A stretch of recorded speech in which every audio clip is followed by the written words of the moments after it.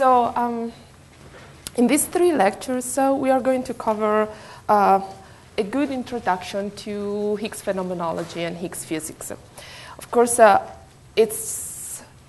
we need to limit the scope because it's a huge field if we want to go into all possible aspects of it and look at the role of electroweak symmetry breaking and how electroweak symmetry breaking is realized in many different models. So we have really to limit this to just what we want to discuss. So it's clear, however, let me at least be general in the introduction. So before we narrow down to the specific of what we want to discuss.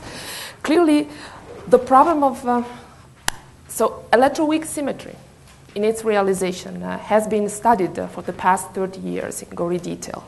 And there is no doubt, as of today, that at the electroweak scale, it is the theory that describes the interaction of elementary particles. However, at the same time, because we have studied it so thoroughly and so well, and because of many other indications that we do have from other fields outside high-energy physics, we know that it is an effective theory, that is the theory of an elementary particle interaction at the electroweak scale, but not much far beyond that. And therefore, nowadays, that we are at the point of really testing our ideas to go beyond the standard model, to try to understand and to complete the standard model in the ultraviolet region, it is crucial to answer the question of what is the realization of electroweak symmetry breaking. We know that the electroweak symmetry is broken. We know that the gauge boson of the electroweak force are massive, and that has to be explained, right? And any physics beyond the standard model has these as question number 1, right? So how the electroweak symmetry breaking is realized.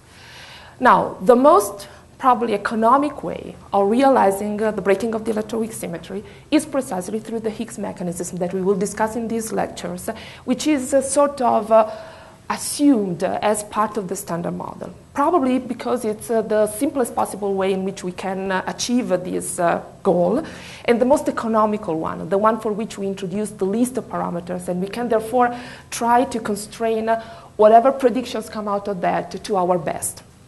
So this is precisely what we are going to discuss in this lecture. So it will mainly be standard model oriented, just because if you look at the program of the Tevatron and you look at the program of the LHC, this is top priority number 1. And rightly so, for the reason that I just said, because we need to answer this question, and you don't want to start from where you don't know how to constrain, because you don't have information enough. So you want to start from something you know really, really, really well, and it has a very limited arbitrariness involved into it because of 2 reasons. That, well, if it's true, it's very simple, nice, right? If it's not true and we don't find a Higgs as described in the simplest possible realization that is embedded in the standard model, excellent. We have disproven it. And at the same time, we have played an extremely useful exercise of using the physics of the Tevatron and the physics of the LHC to find or do not find, so to prove or disprove new physics with the simplest possible extension.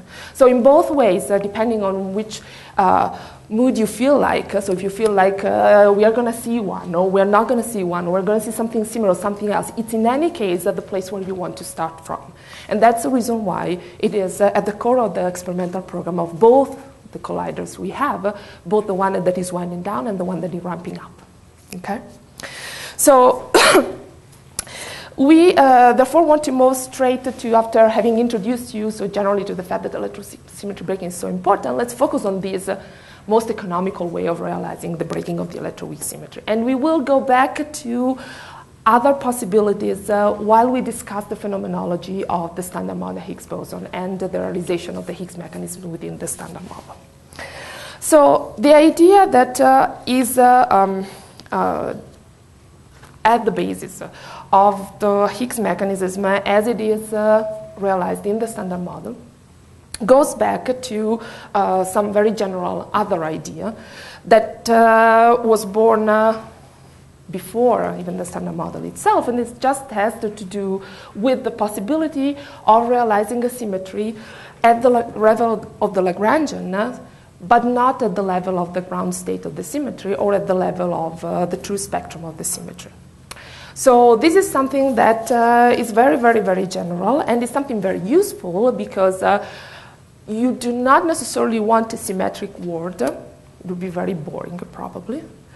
But you may want a symmetric Lagrangian because it's nice to work with a symmetric object.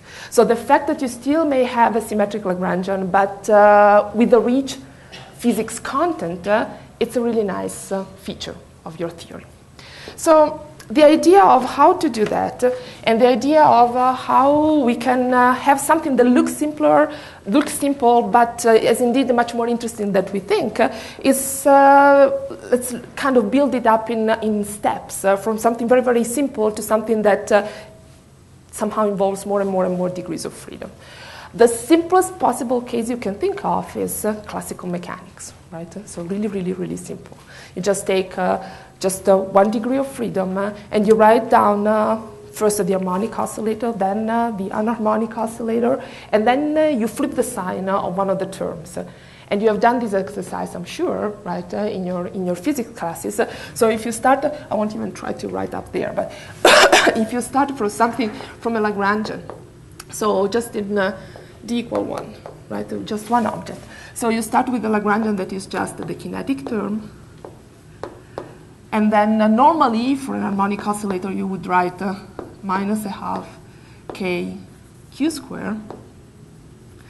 And then for an anharmonic one, you would keep going with another term that, to use already the name of the coupling that we're going to use later on, we would write it like this. And this has a potential that clearly start with the canonical q equals 0 minimum. But then you flip the sign of this object, and you write it as plus a half k q square. And then all of a sudden, you're looking at the potential that instead of being of this form, in its q, v of q plane, is of this form. And it's a simple exercise to see that. And it now doesn't have a minimum at q equals 0, but it has a minimum at plus v and minus v. So it has 2 minima. And clearly the Lagrangian that you wrote down is invariant for q going into minus q, so it's invariant by reflection, right? It's invariant by inversion of q. And your theory will have to be developed as an expansion about the minimum of the theory, and the minimum of the theory will be either a plus v or a minus v, as soon as you choose that, your symmetry of reflection is broken, right? So you don't have it anymore.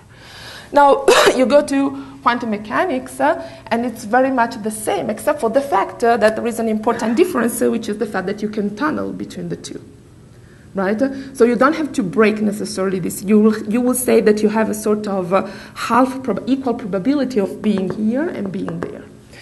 You go to quantum field theory, you go to field theory, classical field theory, and the simplest thing that you can do is just to replace this q with a phi.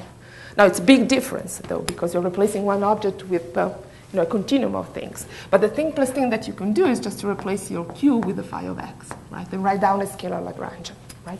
You write down a scalar Lagrangian, and you see very much the same thing, right? So let me write it behind you.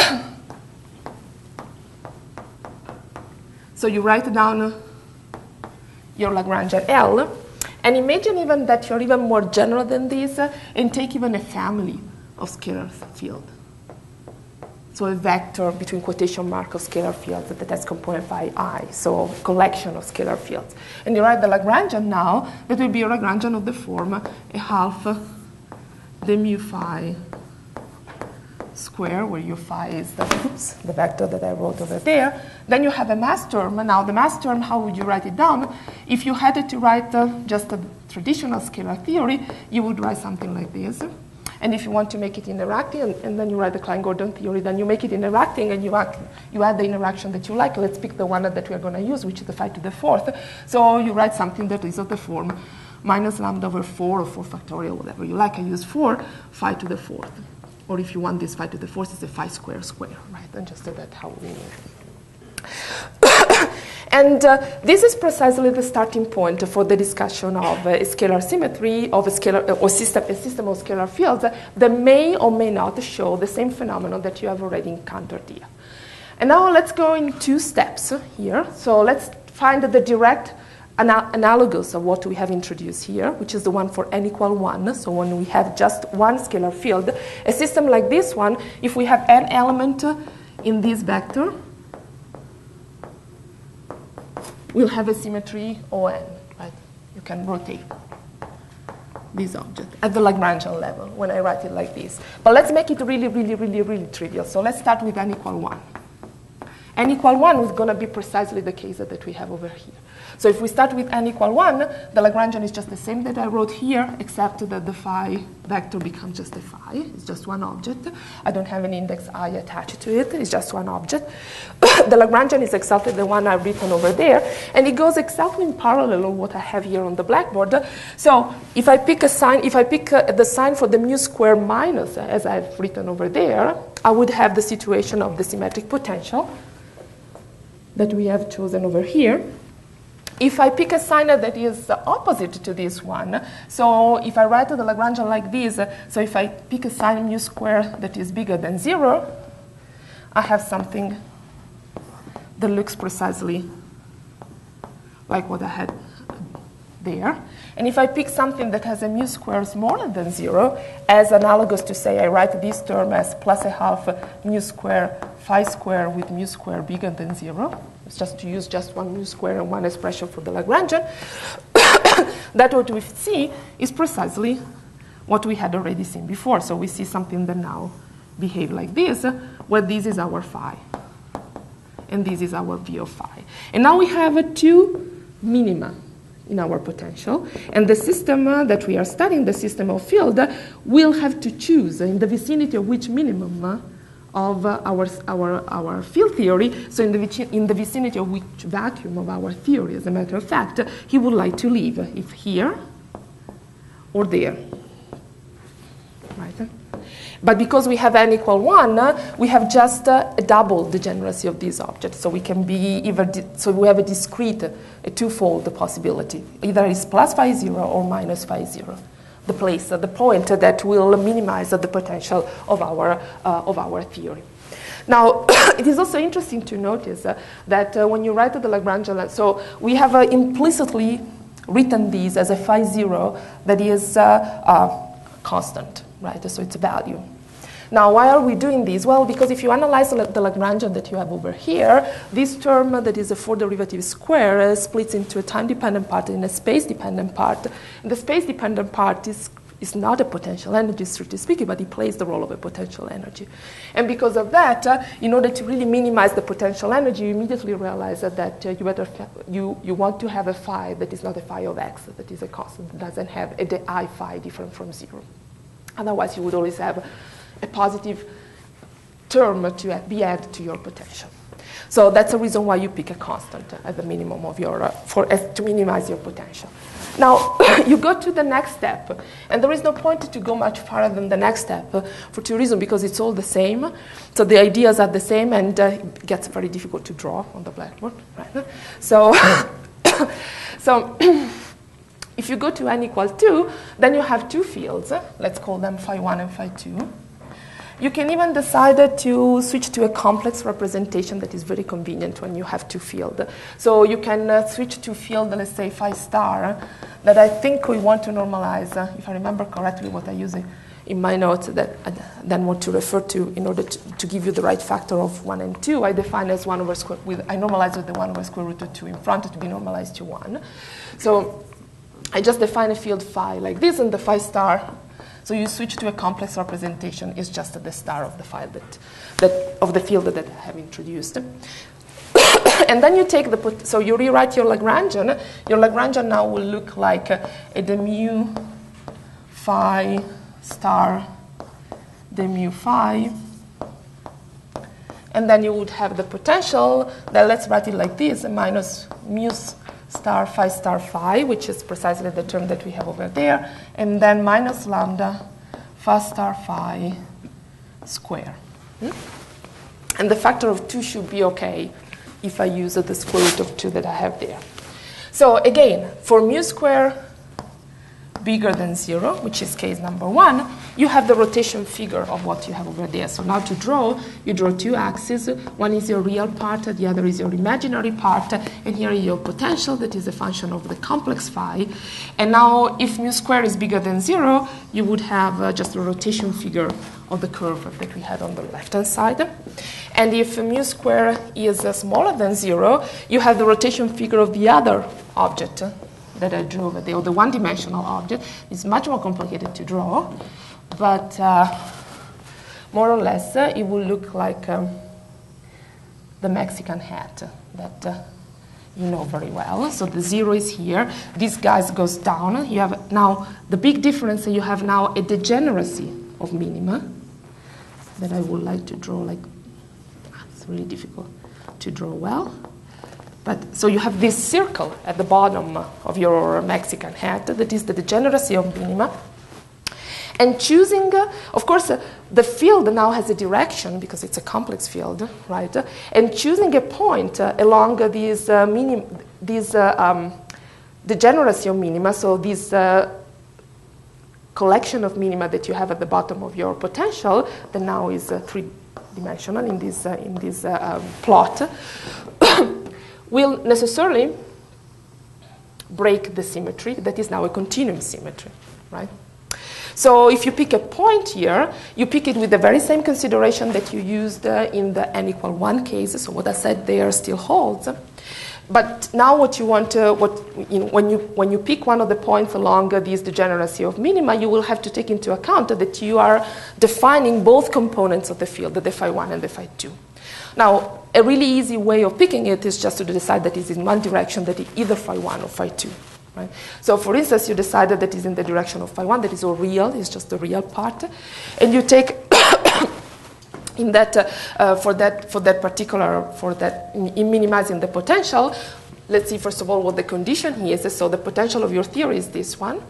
So you are working now with the potential V of phi star phi, which is the mu square phi star phi minus lambda phi star phi square. So you end up, when you impose that the derivative of your potential, so that the V prime is equal to 0, you end up with something that gives you a condition of the form of phi star phi equal to minus mu square over 2 lambda, right? And this is precisely the equation that defines this line here at the bottom, or whatever variety you have in an n bigger than 2-dimensional case. Now, you give normally a name to this object. So you choose your field, a field phi. So the choice of field phi that you do is a choice of field phi among the many at the bottom of the potential that satisfy this condition. Call it phi 0. One possibility is just to pick a phi 0 that has just a real component, and this is precisely the square root of these objects. So to pick a phi 0, which is minus mu squared divided 2 lambda to the 1/2. This is a possibility, right? And this is what you call, as a matter of fact, V, the vacuum expectation value of your field. Now, if you do the interesting exercise of working out the physics at this particular point, as you do in this case, and as you do even before that, as you did in that case, is to work out the physics at the minimum. So expand your potential. The derivative term is trivial, right? But expand your potential in the vicinity of the minimum. You will find something very interesting on the spectrum of this object. Because now you have two objects in here, you have two scalar fields, but they are different from what you started from. So you started from a theory that had a kinetic term, and then two other terms that you cannot really identify, because one it looks like a mass term, but it's not, and the other one is just an interaction. So they both look like kind of funny interactions put together. But now, if you work out the physics of your problem, after you have noticed that there is no symmetry till the very end, but that the symmetry is broken on the vacuum of the theory, and therefore you want to go and pick a particular point and see what the spectrum of your theory looks like. So you go to that particular point, which is this one, and you say, well, I expand that, and I now write,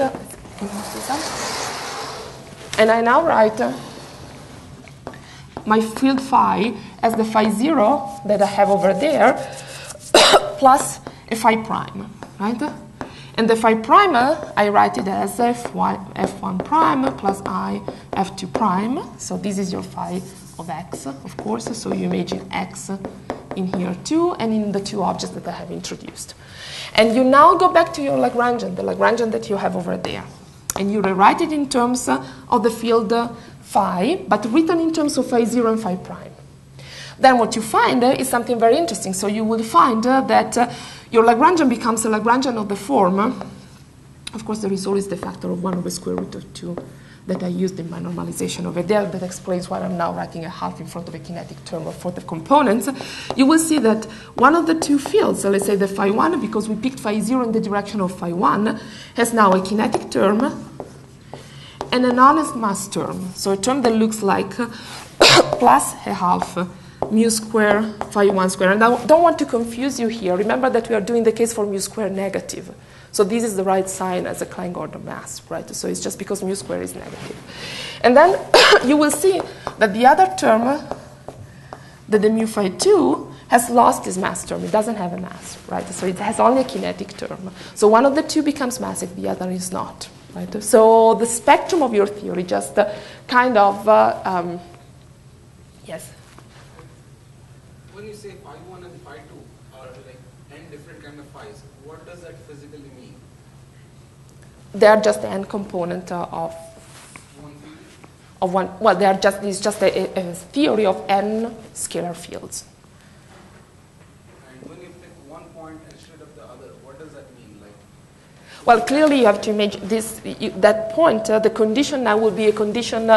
Will be a condition not like this, written like this. Is written like this because we were dealing with 2, so I switched to the complex representation. Okay. Now, if we deal with n, we will just stay with the n representation. So this condition will become a phi square equal to, well, phi square means sum over I of phi I square, right? Equal to that, and then it means that the choice of phi 0 will be just a vector. Phi 0 will be a vector, right, of n components, and you will have to pick one of these vectors.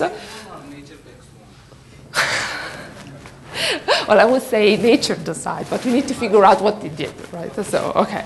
So, but as a matter of fact, the point is just that it's not so crucial. I mean, the fact that we have picked it this way is just because it's very convenient to do calculations that way. In particular, when you go, for instance, we'll see also in the case of the standard model, we pick a very particular vacuum expectation value because we want to do the calculations in the easiest possible way, but it doesn't have to depend on that. Right? So, so this is the kind of situation that you see. And it's even more plus other terms, of course. It doesn't end here. It keeps going with terms that are a mixture of phi 1 and phi 2 and represent the interactions between phi 1 and phi 2.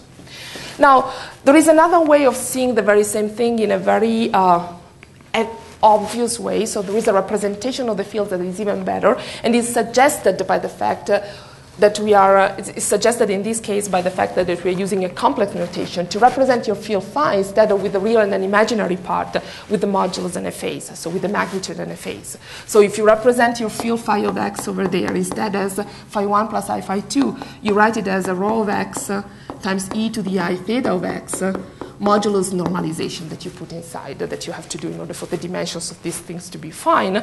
And you write the Lagrangian in this way, and you write the minimization condition not in terms of phi but in terms of rho and theta. What do you expect it to be? It will be rho equal to a certain rho 0, right? Because what is this fixing? It's fixing the radius of this circle, right? It tells you phi star phi equal to a given fixed value. That means the radius of the circle equal to the square root of phi star phi. So if I introduce a rho, the minimization condition will be just fixing a point along that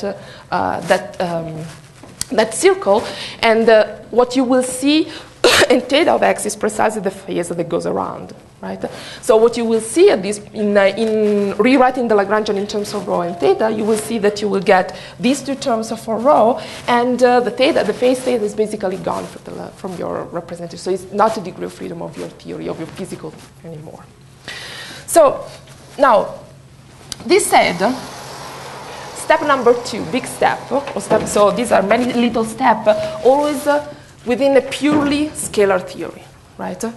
And starting from classical mechanics was just to familiarize it with the idea and show how far back that it goes. Now, the really next important step that we want to do is just to gauge this theory, so big step. We're still talking about a classical theory, right? So we haven't mentioned quantum yet. We haven't done a quantum field theory yet. We're still talking about a classical theory, but still we can build a classical gauge theory, right? So it's exactly so. In a way, it goes the other way around in real life. So what we do is just that we have a gauge theory, and we think that the gauge symmetry is spontaneously broken, and therefore we introduce a scalar Lagrangian such and such. But since we are coming from a scalar Lagrangian here, you can also think to do the same kind of exercise you do when you start from the Lagrangian that has only fermions, and you want now to impose a local symmetry on that Lagrangian. The same thing you can do with the Lagrangian that has only scalars. So you impose now, let's say, you have your field, the phi of x, with the Lagrangian that we had on the black hole before, and you impose now that it has a continuum, that it has a local symmetry, so like a U1 symmetry. So you want your Lagrangian to be symmetric under something that is phi of x goes into e to the I alpha x phi of x. Now you need the same Lagrangian that I had over there, the Lagrangian, the mu phi star, the mu phi, etc., etc. So you know what you have to do in order to write a Lagrangian that indeed has this symmetry with the local phase alpha x. You have to bring in vector fields and etc., etc. So you have to really build the gauge theory. Now, let's start with the gauge theory that is the simplest possible one. So with the symmetry that is really the one that you have here, U1 symmetry, so an abelian gauge symmetry, right? So let's start with an abelian, therefore, Young-Mill theory. So the Lagrangian that we would write down, we know that we introduce fields, one field, A mu of x, and this field, A mu of x, will transform under our abelian gauge symmetry as A mu of x plus, sorry, 1 over g the mu, alpha of x, right? So this is the kind of transformation that we have.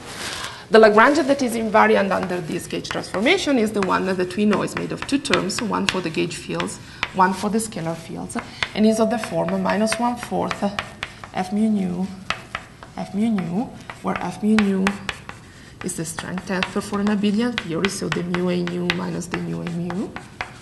And then it has the piece that belongs to the scalar, nothing else for the gauge fields, and it has a piece that belongs to the L phi, which is precisely the one that we have out there. So I won't rewrite it. But, no, I will rewrite it because there is a big difference. And the big difference is just that now this term is, the potential is really the same, but of course the kinetic term has been modified to now include a covariant derivative, the mu, which is the mu, the traditional, the usual standard derivatives, then minus ig a mu. And I hope I'm getting all the signs right. We'll see in a second. Let me finish by writing the other two terms that are over there, that are the term with the wrong mass sign, and we will work, of course, by now under the condition mu squared smaller than 0, and then the term that belongs to the potential that we wanted to study because it has this property of breaking the symmetry on the vacuum. Now, why this theory is so much more interesting than just the one that we had there on top? Well, it is because, as you know, and now things probably either are already very clear or are coming back to your mind, what this theory actually describes is not the theory of a massless vector boson, as it looks like, because there is no mass term in here for this theory. And there isn't because it wouldn't be symmetric. So if I had to put an explicit mass term in here, I would break the gauge symmetry explicitly in the Lagrangian. And then, yes, of course, we can always do that, but it's less interesting, right? So meaning that if you say, well, as soon as I see that something has a mass, I put in an explicit breaking term in the Lagrangian, you lose the nice fact that your theory has a gauge symmetry, and you lose a lot. Right? So in all the impact that these particular properties has on the physics of the problem, on top of the fact that you may be constrained by the fact that you see conservation of certain charges and certain things that they need to be represented and enforced through a gauge symmetry. So you may need to have that gauge symmetry and not be able to put a mass term in the Lagrange. But your vector boson, so your vector particle may be massive. Example, the weak interactions, right?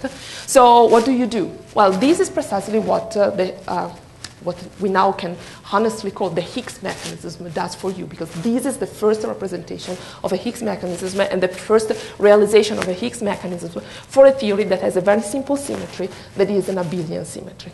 And this is the state when the Higgs mechanism was being proposed. 1964. Right? So if you read the papers, some of them have precisely this implementation. Very simple idea, but that comes from not just from high energy physics, from a lot of other fields, but brilliant intuition to see how you can get a massive vector bosons without having an explicit breaking term in the Lagrange. Okay, so should we look at, it's easy to convince ourselves that this is the case, and we can do it just doing the little calculation on the blackboard. And let's do it in this case, so that when we get to the next step, which is the non-abelian step, we will always point to the differences, but we will not get lost into all the different indices and calculations. So set aside the kinetic term of the vector fields and focus on this part here, so on the part that contains just the scalar field. You immediately see the difference, and the difference is just that now you have a minimal coupling between the scalar fields and the vector fields. And because of the minimal couplings between the two, you have terms in here that are of the form A phi. Okay?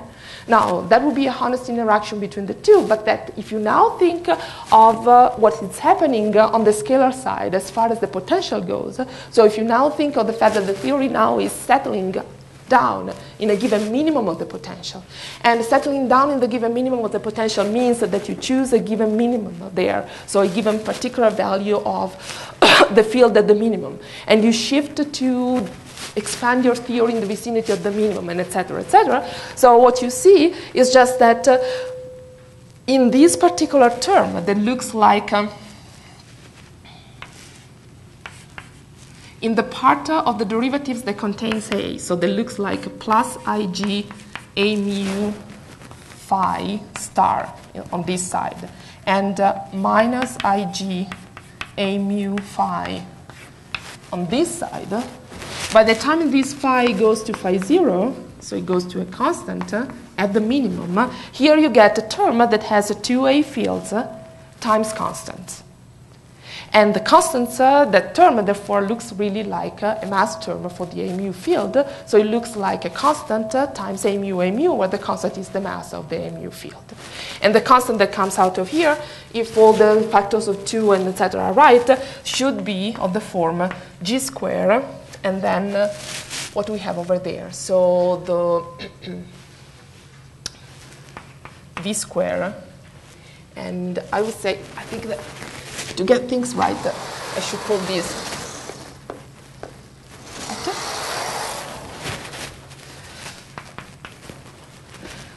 and A mu. And therefore, this object here is MA squared equal to G times V.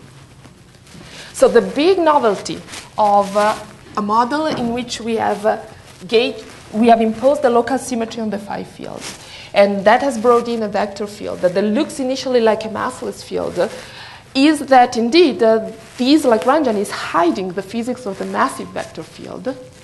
And on top of that, if we keep going in expanding our Lagrangian, we will see what we have seen before. So we will see that among the two scalar degrees of freedom, there will be one that is massive, and there will be another one that is massless. And actually, the other one that is massless is the physics of that guy, now that we have developed this new theory with a gauge symmetry, is very, very, very much attached to the physics of the new degrees of freedom that having a massive vector field is brought in. We go from a massless object up here to a massive object down here.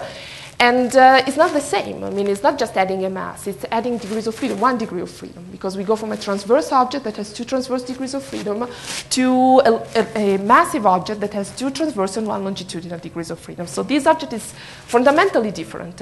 So the degree of freedom that we seem to have lost up there, this phi 2, is actually reappeared here. So if you keep expanding the entire Lagrange, so if you now patiently, and I invite you to do that as a sort of exercise on the side if you haven't done that at least once in your life. So if you do this exercise of just assuming that particular choice of vacuum and expanding about the vacuum in this Lagrangian, you will see that apart from the term that we just wrote down explicitly, so these two terms here, you would have also terms in here that are precisely the one that we have up there. And you would have a term, interesting term, that just couple over here the phi 2 and the A. They're very interesting, and the reason why they're very interesting, so you have terms that are, apart from constant that contains G and B, etc., you have terms that are of the form A mu, sorry, d mu phi 2, with some constant in front, right? And these are really terms that tells you that the two are intimately coupling. And the reason for that is the fact that when you now set out to calculate the two-point correlation function for the mu, which is the propagator of the A mu field, these objects will contribute. And they will contribute in such a way that they will modify the propagator from the propagator of a massless vector boson to the propagator of a massive vector boson. It's kind of very neat to see that happening. So, because you see how this is, what this object will look like a level of Feynman rules. It will be something that will look like, imagine to put this into the correlation function of an A mu. So this object here will produce a term.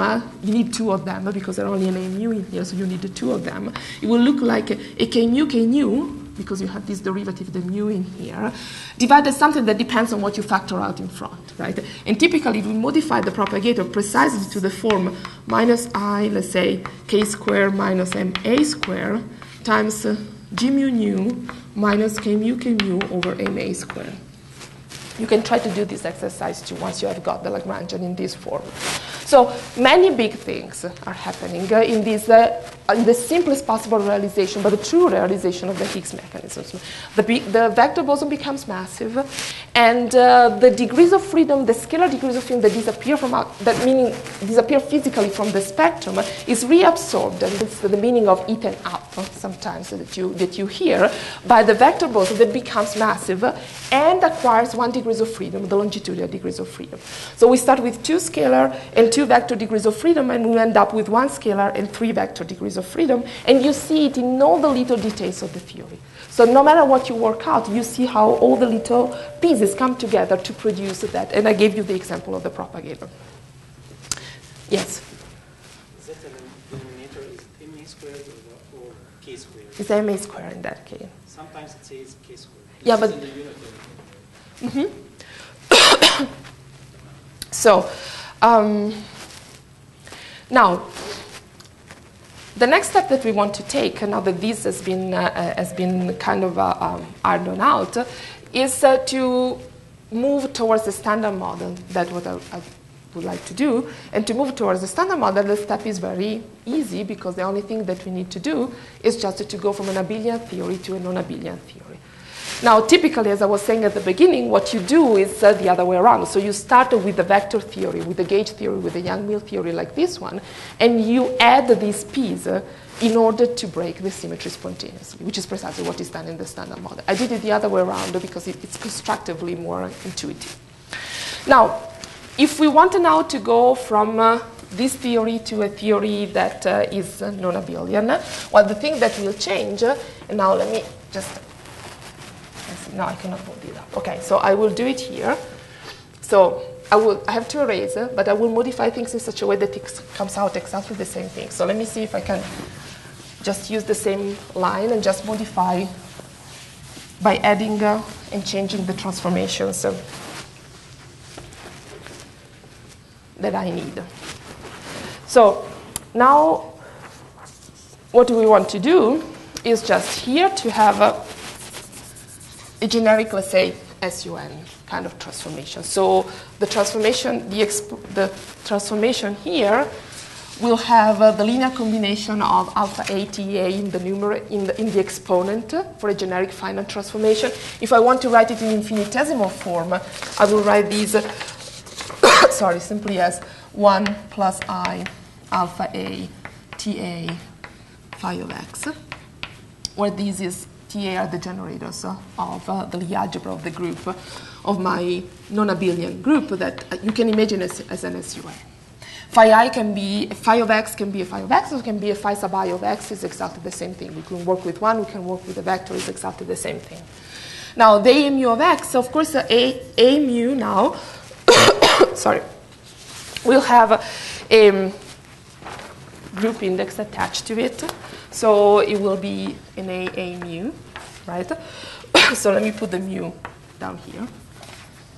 So it will go in A mu, And then here you have the same term that you had in the non-abelian case, just we attach an index A to the coefficient alpha, because now you have many of them.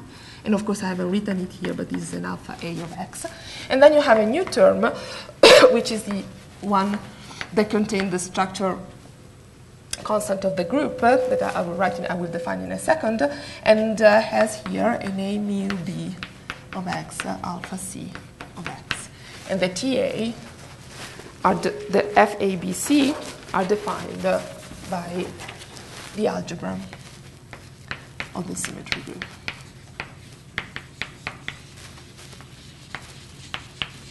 Okay? So when we come down here, we will have this term that now becomes that. And the only thing that we need to change is the covariant derivative, sorry, the mu. So you will change it to something that looks now A mu A TA. Okay? Now you do exactly the same. So again, the origin of the mass term is precisely in here. So the origin of the mass term comes precisely from the terms that we had before. And now it will look like, so when I use the part of the Lagrange that depends on the scalar field exactly as we did before, I will end up with the many other terms, kinetic terms before, interaction term after, and here in the middle, I will have something that looks like, now, because the coupling is of the form G, A mu A, TA, phi.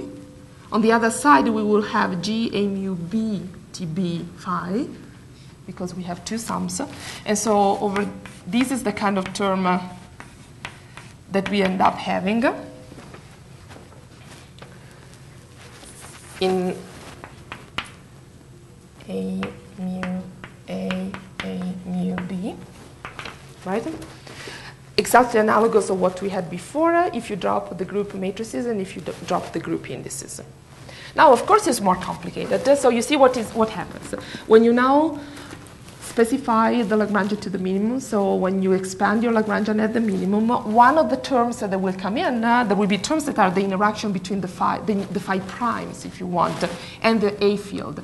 But there will be a term that is exactly as before, with this is phi 0. Now, is phi 0 can be interpreted as before, can be a more complicated phi 0 if you go to a phi n theory. But it's exactly the same thing. So you will go from here, upon, let's say, phi specified to the minimum, you will go to a term, you will obtain from here a term that is of the form TA phi 0. And now I drop the star because my choice of phi 0 is real, right? And then I have TB of phi 0. And then A mu A, A mu B. And I leave it written like this because in a generic theory with phi multiplets of some symmetry, this phi 0 can be a vector with many components in that particular theory. And therefore, the TA, the matrices, will act on those vectors moving around the components. So it's a matrix vector kind of operation that you have over here, as we will see in the case of the standard model. So this is clearly a term that is, as it is here, non-diagonal in A and B, in the group indices, because I have A and different from B in general. So it's clearly of the form of a mass term. So I can define here what I would call a mass matrix, M square of AB. And you see what is going to happen by diagonalization of this matrix. You will find the linear combinations of the field A mu, A, right, that are the ones that belong to each eigenvalue of this matrix. So there will be a number of, how many, right? Well, it will be, you see what is happening here. The TA generators are acting on the vacuum expectation value of the field, right? So there will be mass terms only for those T, such for every time TA phi 0 is non-zero. Because as soon as you have a TA phi 0 that is 0, the corresponding entry in the matrix is 0. Right? And this is precisely what we say, that we will get a mass vector boson for each generator of the symmetry that is broken on the vacuum. Okay? And we already know that for each such thing, that for each one of them, there will be a massless scalar on the other side that will be reabsorbed into the dynamic of a massive vector field on this side. So it's exactly what we saw in the abelian case, just complicated by the fact that you have many, and therefore having many, you need necessarily to you won't have immediately a diagonal matrix of massive vector boson, but you will have a matrix that you have to diagonalize in order to find the eigenstate, the mass eigenstates of your theory. So the A mu appearing in the Lagrangian here are current eigenstate, and these are what you need to find are the mass eigenstates of this level. Okay, so this is precisely what we wanted now to translate into the standard model. But there is still one important consideration that you want to make here. Till now, at this point, for the entire discussion that we have carried through till now, we have only dealt, and we have used nowhere, the fact that our theory was a quantum theory. We have always, it could be a classical field theory, everything we said would stay through. So how do we handle the same discussion in a quantum theory, so in a quantum field theory? Does everything stay the same? So basically the question is, what do quantum fluctuations do to this picture? Do they mess up completely everything? Can we still treat the potential the way we did and minimize the potential the way we did? Can we define an object that set things so clearly into place as the potential does for a classical theory, such that minimizing the potential we find the vacuum expectation value of our state, of our of our field, so the minimum of configuration for the fields that we're using. And in that particular, when we specify the discussion to a particular choice of our configuration, we can expand our theory and find the physical spectrum. Does it still everything hold that way? Well, it does, although the situation is, of course, more complicated. And you have to use the right tools in order to be able to continue your extension step by step from the simple one-dimensional classical case up to the quantum field theory case. So you just have to go back to what you use for quantizing your theory. And the simplest way of looking at the problem and of discussing the problem, understanding the problem, is to use a path integral quantization and to use the different generators of the quantization of your theory. So the different generators of the correlation functions of your theory to define the object that you really need. So among the many ones that you have, the one that really you use in order to define to describe the spontaneous symmetry breaking of a quantum field theory is what is called the effective action. Okay?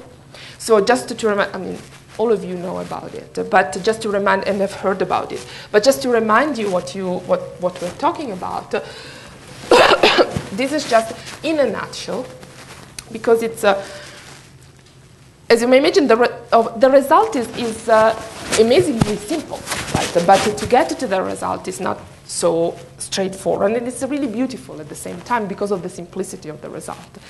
And you can read about all the details and all the different steps in many different textbooks, because of course it's textbook material.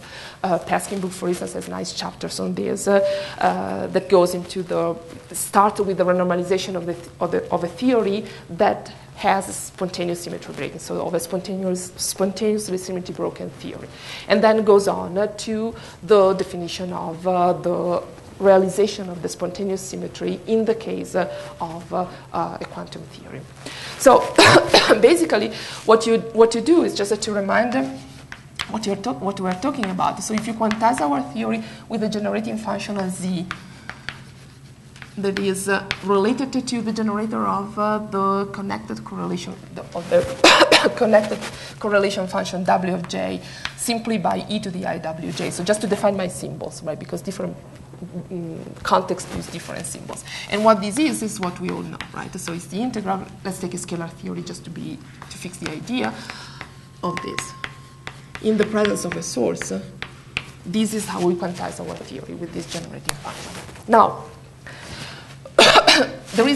we know that the equivalent of, if you want, the equivalent of the minimum of the potential that we have over there will be the value of our field on the vacuum, right? So the vacuum expectation value. And that object is very easily defined in terms of these functionals.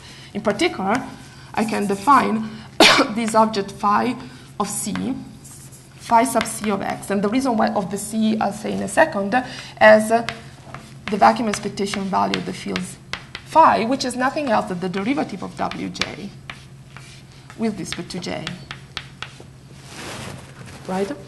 And now, why this is labeled with a different, I do not call it phi of x, it's just because it's not the phi that appears here, it is the vacuum expectation value of that phi.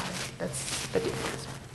Now, it is customary to introduce the effective action as just the Legendre transform of this W of j. And let me write it first, and then we will see what this means. From the relation that you have over here, you can define, let me first write it, and then we'll discuss what its use is. First of all, I write it as a function of phi of c, and I'll explain this in a second. And this will be given as W of j minus the integral over d for x of j of x and phi sub c of x. So if you look at this object, and this object, you will see why this is the Legendre transform of W of j, because it's just defined that way. So W is a function of j, gamma is a function of phi sub c, and phi sub c is defined precisely as the derivative of W, of course, all in a functional formalism, because that's what we're doing, right? That is defined precisely like this, and it reminds you very much of relations in thermodynamics or statistical mechanics, I don't know, between free energy and energy, for instance, right? So the free energy is a function of T, the energy is a function of S, and indeed, the derivative of F with respect to T gives you S, and the derivative of E with respect to S gives you T, right? So that's precisely the same thing in this case. Well, why this object is so important? You know that this object can be calculated, and this object is a function of phi of c, so it's a function of the fields. Why? Because you use the relation that we wrote here above to derive j as a function of phi of c, and you plug it into here to obtain a gamma of phi of c as a function just of phi of c. So I can write it as an expansion in the phi's and its derivatives. And if I so do, that's the definition of the effective potential. The definition of the effective potential is precisely when I rewrite the effective action that I have here as the integral over d for x of something that is minus the effective potential of phi of c plus, let me call them globally as derivative terms. Okay?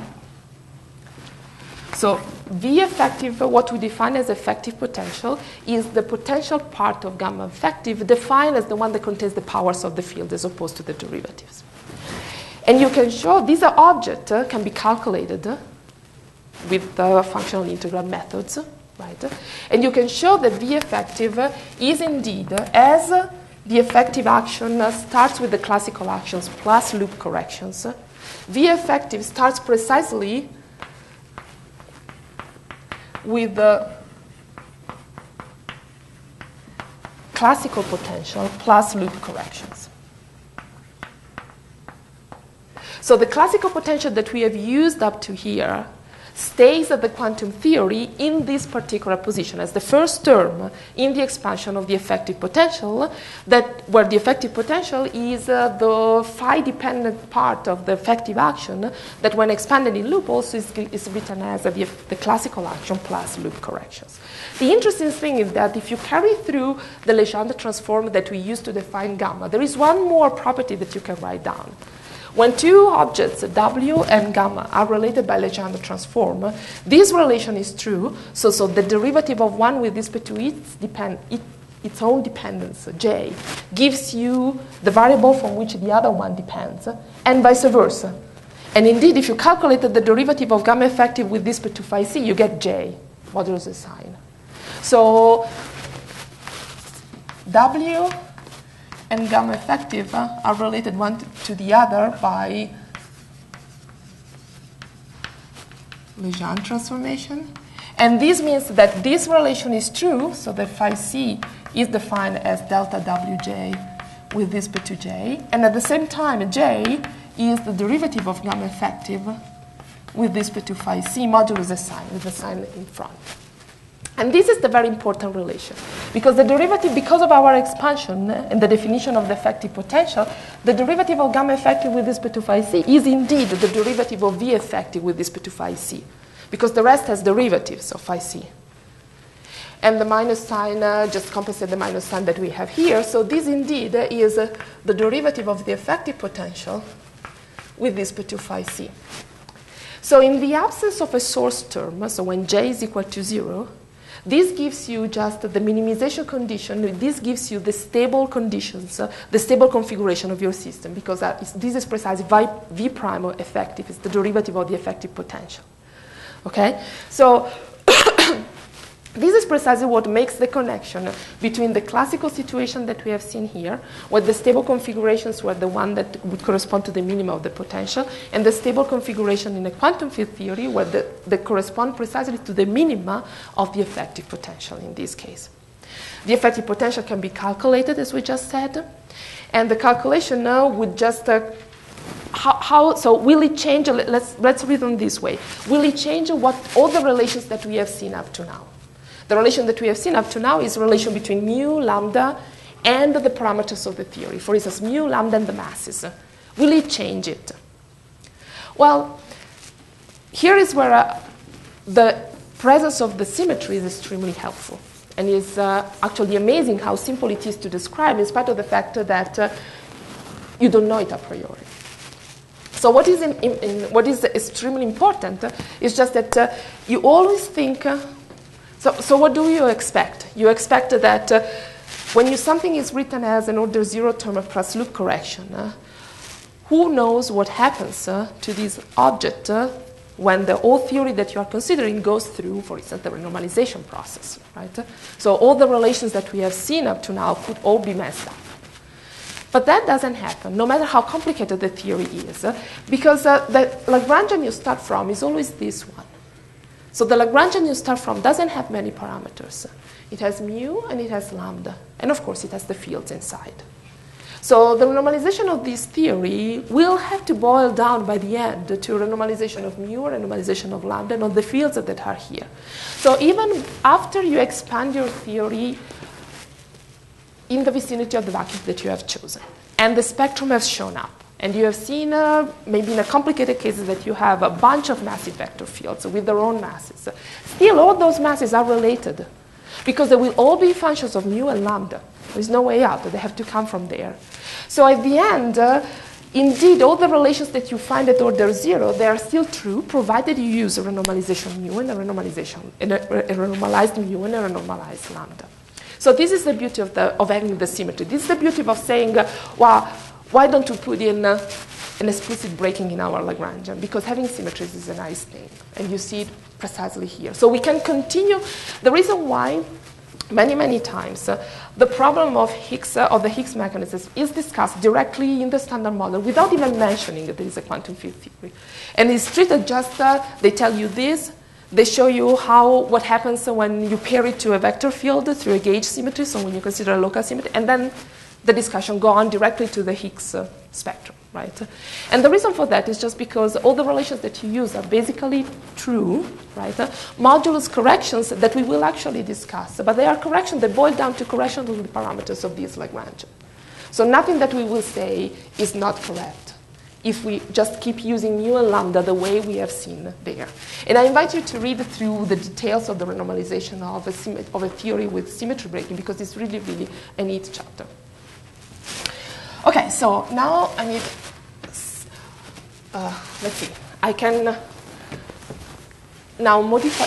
What I want to do is just to specialize now the discussion to the case of the standard model and look at least one plot today, right, which is the one of the branching ratios for Higgs decays, because it's the most natural one that comes out from this discussion.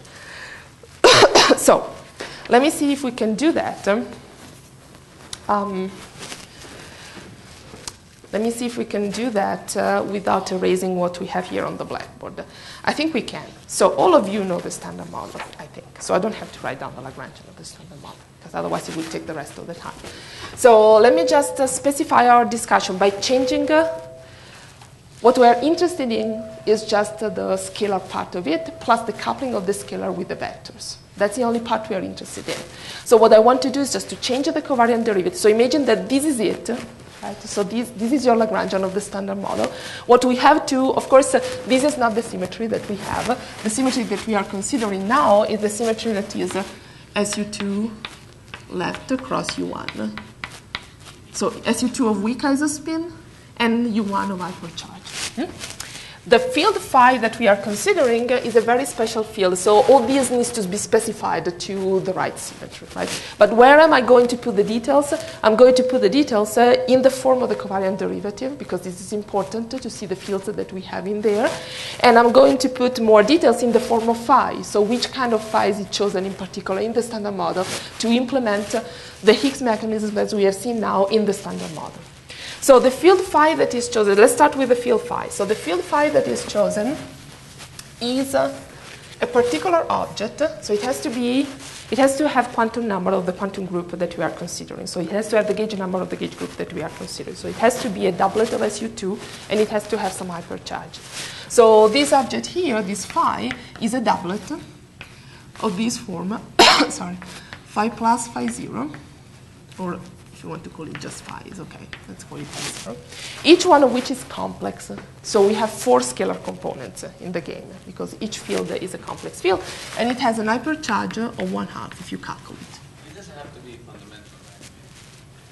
You can show that if you have 3 component scalar, you can also take symmetry breaking.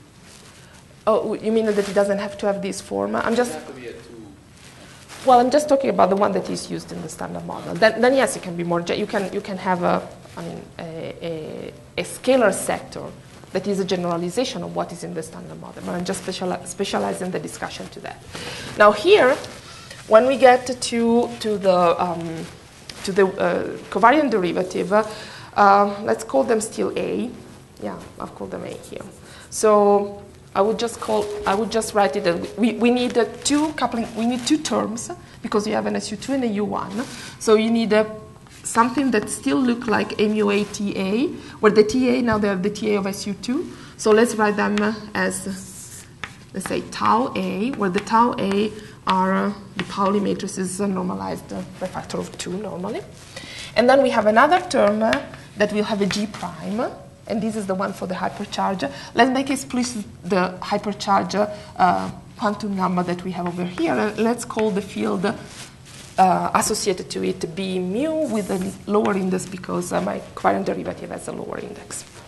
So if we now specify, so A in this case, it's SU2, so A goes from 1 to 3. So we have 4 fields, 3 A's and 1 B. Okay? So when we come to this point, these will look like the following. So you will have 2 terms, one with G and one with, so it's a linear combination of 2 terms in each case. So instead of having this relatively simple form, and here we see the fact that the phi is a doublet. First of all, we need to specify in general. We will have a phi on which these matrices apply to the left, and a phi on which these matrices apply to the right, because we have 2 of such terms, the mu here and then the mu there. But let's already write directly the one after the choice of the vacuum expectation value of the field. So our phi 0 for this theory will be of the following form. It will be a 1v, so we put phi 0 v, and we normalize it with a 1 over square root of 2 to do the same that we did up there. So our v is exactly the same that we have over there, so v over square root of 2 is minus mu square over 2 lambda. So let's skip directly to the last line that we had on the blackboard here. On the blackboard here, we had first the one with phi, and then the one with phi 0. So let's skip directly to the one with phi 0. So because what we are getting now is something that looks like 0v on this side, with a constant in front. This is the dagger, right? So this, of course, this object here now will have to become a dagger. This is the dagger, and this is the dagger. So this is the v, so the phi 0 of the dagger field. And it's attached to something that looks as far as the terms that contain the field. So these 2 terms that we have over there, it looks like G, A mu A, sorry, sigma A, plus G prime And then I've already used the fact that the sigma A as a factor of 1/2. Where did I write it? It was here on the blackboard. It's gone. Oh, no, here. You see, the sigma A has this factor of 1/2. And Y for the phi field is 1/2. This has come out, will come out here with a factor of 1/4 for both of them because I have two parentheses. And there will be an extra factor of 1/2 that comes from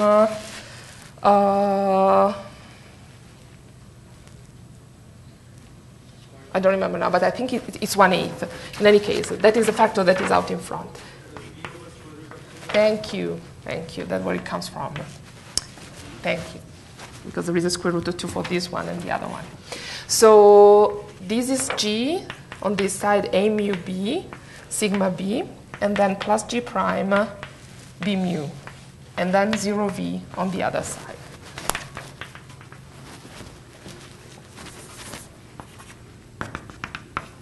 So this is the term of where the masses of the W and the Z are going to come from. How? We'll see it in a second.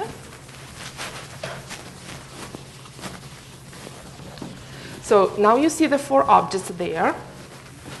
And if you now patiently take the sigma matrices and plug them in there and do the little 2 to 2 algebra that comes from this little line, you will see that this expression becomes 1/8.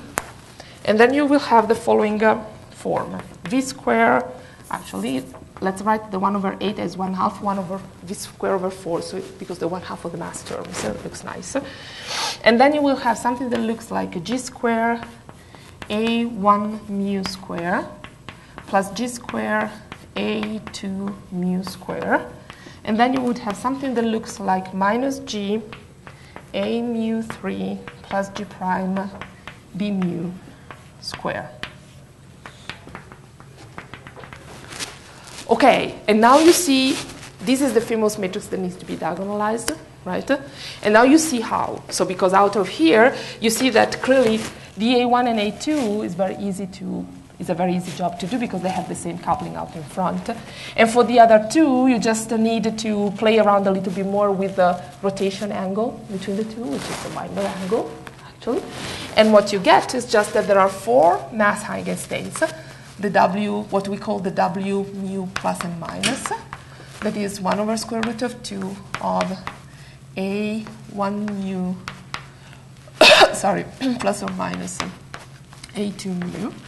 And the mass of this object, MW, we can read it from here, it's just here, you see, is G times V divided 2. Because these G square, V square over 4 is MW square because we have already factored out the factor of 1/2. So that's just there, GV over 2. And then you have another 2 objects that are the diagonalization of the other P's that they don't talk to each other. You see, one is A1, A2, the other is A3 and B, right? One that we call the Z0 because it's the massive one, and the other one that we can call the A mu, which is the massless one that is indeed the photon. So the leftover of a symmetry that spontaneously is broken to, as you know, U1 electromagnetic. And this object here, the Z, will be just obtained from A3 mu and B mu as A mu 3 with a G minus G prime B mu. And the other one is G prime A mu 3 plus G B mu with a normalization here in front that is just 1 over the square root of the square of the 2 couplings. And in here you recognize the definition of the Weinberg, the sine and the cosine of the Weinberg angle, right? So the G over G square plus G prime square is the sine of the Weinberg angle, the other is the cosine, and that's it, right? So the mass is for the A is 0, and for the Z is just, we can read it from a little bit from what we have here. We have to take away the normalization. And once we take away the normalization, it's just V over 2. So this is what we end up finding in the standard model. That looks calculationally more complicated because we carry on the calculation till the end, but when you have seen all the steps that we have seen before, it's straightforward. This is precisely the application of the principle that we have seen before. Now, what should you do? Well, you should complete the discussion, right? So, say, yes.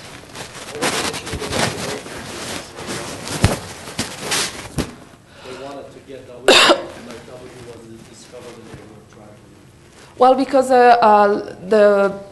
the difference is made precisely, but since you want to assign a precise charge to both of them, right? The plus and the minus, and that's the way of doing it. That's the way of obtaining it. So now, what I was saying is just that to get to the end of the story and really get everything that we need, so what do we expect? What do we expect the theory? How do we expect the theory to? What piece are we still missing? The piece that we are still missing is the scalar part of it. But the scalar part of it we can read from what we have on the blackboard over there. When we remember that our phi is a complex doublet, right, of this form, and that the vacuum expectation value that we have chosen is this one, so it has this direction. And therefore, when we expand in a field, if you want phi of x, that is that is of the form that we had on the blackboard before. So we expand in a field that will have in precisely apart from a term that contains some degrees of freedom in the exponent, it will be precisely of the form v plus h of x, with terms here in the exponent that we can indicate as with any name you like, and the matrices that we have used, the sigma A over 2 with an index A, which is the group index, and that we are going precisely to rotate away, as we did in the case of the abelian symmetry, using the symmetry of the model itself, so using the gauge symmetry, the SU2 symmetry of the model itself. These K of x are the three fields that are indeed the three scalar fields that disappear from the scalar spectrum, precisely because A mu1, A mu2, and A mu3, or W mu plus and minus and Z0 mu becomes massive. So they acquire longitudinal degrees of freedom. There is only one leftover degree of freedom, which is the h of x. It's exactly as before, when we were looking with a complex field, just one complex field, we would have the radial part of this to stay and the phase part to go. Here we have three phases to go and one radial part to stay, which is the one that we have indicated with the letter H, because suggestively enough, this is indeed the Higgs field. So this is precisely what we are going to study the physics of. So if you now replace this object in the scalar Lagrangian you started from, you get all the couplings. So you get from this part here, from the scalar potential, you get the couplings of the Higgs to itself. From the other part, so from the part that couples to the vector bosons, you get the couplings of the scalar field to the gauge bosons. And these are the objects that we wanted to conclude with right in time. So let me just sketch them for you. So let's, we can probably write them here, right? So from the two terms in, so let me erase just briefly this part here. So from here, we get upon changing to the minimum, right? We get these kind of couplings. So of the Higgs with itself, three-point coupling and four-point coupling with Feynman rules that are of the form minus 3i m Higgs over v and minus 3i m Higgs square over v square. And this is an m Higgs square, actually. And from this part here, we get the coupling with the vector bosons that are, again, three-point coupling and four-point couplings that are precisely the ones that have the Higgs coupled to, let's call them just V mu and V nu, two vector bosons, or two Higgs coupled to two vector bosons. And again, the Feynman rules that goes with these couplings are such that I write them completely, but the real important point that we want to stress is just that they are proportional to the masses of this object. So the strength goes with the mass of the object to which the Higgs is coupled to. Not in a bizarre way, given that it is precisely the object that has, with its vacuum expectation value, given origin to those masses. Now, if we have 5 more minutes, I just wanted to briefly mention something that we are not going to touch on again. So first of all, there are more couplings. These are the fundamental couplings of the Higgs. There are other couplings that are very fundamental coupling of the Higgs to itself and to the gauge bosons of the theory. That is the core of the theory, of the Young-Mills theory that we have looked at. There are 2 more things that we want to remember. One thing is just that there are other couplings that, as we will see, are very, very important in Higgs physics. And we will, in particular one, we will use it over and over, right? And we will do a lot of physics with that couplings, which is the coupling of a Higgs to 2 gluons. And you will say, now you're bringing in QCD and the coupling to the gluons, the Higgs, nothing to do with it. Indeed, there is no 3-level coupling of the Higgs to the gluons. But there is a 1-loop coupling of the Higgs to the gluon, which is this one, through a loops of fermions that we also haven't brought into our theory yet, but they are there, and you know that they are there in the standard model. And because the Higgs couples in particular to massive objects, we haven't introduced yet the coupling to the fermions, but you may imagine, and I'm going to that at point 2, this is precisely happening through a loop of heavy fermions, and it's very important. It's a very big coupling, as a matter of fact. So not only 3-level vertices are important, there may be loop vertices that are also important. This one is important because it's big. There is another one that is important, actually 2 more, that is the same, but when you replace the gluons with either the photon or a photon and a Z. Right? So you can have couplings with photons, exactly the same. Or where one of the photons is a Z and the other is a photon. And you may have these, or you may have one in which inside here you also have gauge bosons. Because the Higgs, as we have seen there, couples to 2 weak gauge bosons and 3 weak gauge bosons coupled among themselves. So you can have those 2. And those are important phenomenologically sometimes. So because the Higgs decay into 2 photons it's used for phenomenology, yes. Sir, why can't those both be Z's? These 2 are it's 0. If you calculate it, it's 0. So now, the other observation that I wanted to make, so this is number 1, 1-loop couplings. Number 2, couplings to fermions. Okay? Coupling to fermions has nothing to do with the Higgs mechanism. Sometimes the 2 things are put together, but there's nothing to do with the Higgs mechanism. So that is a really arbitrary part of the standard model that is put in by hand through Yukawa couplings. So the fermions are coupled to the Higgs via Yukawa kind of couplings. And of course, upon symmetry breaking, when the Higgs acquire a vacuum expectation value and we shift to the minimum and the phi becomes phi 0 plus phi prime, that phi 0 will give mass to the fermions as well. Right? Or will induce a mass term for the fermions as well, because the Yukawa coupling is of the form, phi psi bar psi, right? So without for me to write down the exact Lagrangian with all the indices, let's go to the concept. The concept is just that the coupling is this one, right? And because of that, you will see that when this becomes a phi 0, you get a psi bar psi term. The couplings in front of it, so this is introduced with a large degree of arbitrariness, because each single flavor of fermions will get its own coupling, its own Yukawa coupling, which is completely arbitrary, and it's the weak part. It means it's just the weak part of the model itself, one of the weakest part of the model itself, and it's definitely something that is common to many other models, but it's one of the red lights that keeps flashing and reminding us that there is something we don't understand there. And if you want to generalize the standard model, to have a theory behind the standard model, that is a question that you need to answer. Right? But it's not related to the breaking of the symmetry. If you want, it's a byproduct of the breaking of the symmetry. So with all this information, you can go and calculate the branching ratios of your theory. You sit down, you have the Feynman rules, you know how to do things, you know how to calculate the branching ratio. So you can just calculate the matrix element square of any decay that you want at tree level, right?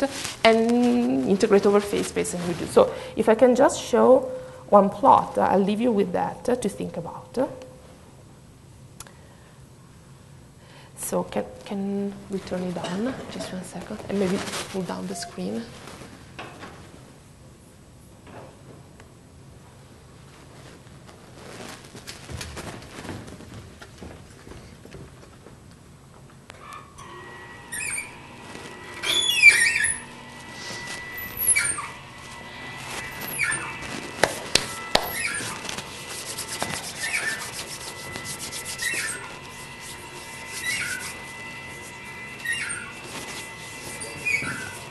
Okay, so this is nothing special. It's just doing that exercise for all the possible decays that you can think of. So you have decays of the Higgs into pair of fermions. You have decays of the Higgs into pair of gauge bosons, electroweak gauge bosons. Decay of the Higgs into two gammas. Decay of the Higgs into two gluons, right? And you see these represented on the mass range that we normally consider between 100 and 1,000, right? 100 is below even the experimental limit, and 1,000 is as much as we would explore, right? So you see, first of all, a big difference between a light Higgs and a heavy Higgs. And we'll comment about this in the next lecture. So maybe they're already thinking, but I know that it's light and blah, blah, blah, blah, blah. Why is she showing me also the range up to 1,000? We'll discuss all this. But if you do just the exercise of computing and putting in the value of the max Higgs, and you run it from 100 to 1,000, this is the kind of plot that you should get. And you can stare at this plot and, of course, go from the left to the right where you see the width, and justify to yourself why the width behaves the way it behaves, so it grows, right, because of the opening of more and more channels to that, to the point that here we have a very narrow width, very nice peak. You see even below, it's so small sometimes that it's even below the experimental resolution. And then you go up to become a broad resonance, to the point that by the time you get to 1 TeV, the width is almost the same as the mass. As you see, it's almost 1,000 GeV, the width itself, right? But the other thing that I want you to, so you may be there, you may do the exercise of, so do you have to compute it by hand? Not necessarily, right? So you can make sure that you remember how to do it. But then the interesting thing is just there is a lot of software out there that can help you with this and do much more than what you can do on a piece of paper. For instance, I don't know if you see this in your tutorial, it will be mentioned to you. There are codes, like there are packages, like one that comes to my mind is HDK, for instance, that is specifically for calculating all the decays of the Higgs boson in the standard model, in the MSSM, in many other extensions of the standard model that have scalars. So not only of the standard model Higgs bosons. Now the question is, if you had to calculate it on a piece of paper, as you would do just with the elements that we have over there, and put it into any code that you like, using the language that you like, right? Just write a little 4 lines of code that just produce this plot for you. Would you get those curves? The answer is clearly no. Right? So if you, they will look like, but the values will look very much off, right? And the reason for, so no, I'm not saying the reason for that. And then you think what the reason for that is. That is what is coming in the next transparencies that I had here, but we don't have time to watch that today. It probably is good because you have time to think about it. Okay? So you just and try. I mean, if you know how to use HDK, for instance, just calculate it on a piece of paper, put in numbers, the value of M Higgs, the value of the couplings, use the same on the other side and compare the numbers and see the big difference that there is what time of the decay. It takes the decay of the Higgs to gluons or the decay of, I don't know, the Higgs to BB bar, right? And try the numbers and you'll see the big difference that there is in it. And then you ask yourself, why, right? And we'll discuss that, meaning that this is just to tell you that the story is not over. Now we have introduced the picture. We know what you are talking about. To do Higgs physics phenomenology, so to do the phenomenology, there is much more to it. That will not change anything on the fundamentals. So we are not going to change anything that we have seen today. But we now have to use the whole full-fledged standard model to really get numbers that are any close to what we can use to compare with collider data or any reliable. And this is what we are going to focus on, starting from the decays, that is an easy example, up to production at both the tevatron and the LHC. And one thing that I wanted to do with you was, for instance, to get to something like discussing the exclusion limit of the tevatron. Right? There is a lot of polemic right now on the exclusion limit of the tevatron. Why? What are the ingredients that come into that? Why are we discussing it? And this is, understanding something like this, it's a starting point. Because then when we get to production, it becomes much more complicated, of course, because you just have to describe a hadronic collision with initial state parton density and hadronizations and these and that. So let's start understanding these first, okay? Okay, so I'll be around in any case. I'll see you for dinner, I'll see you for breakfast, I'll see you tomorrow. Okay. Okay.